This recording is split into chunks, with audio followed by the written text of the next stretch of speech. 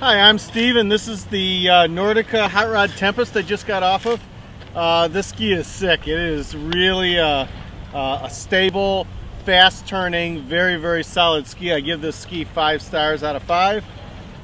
It carves very beautiful, hard, digging, large arcing turns. I guess that's a mouthful there.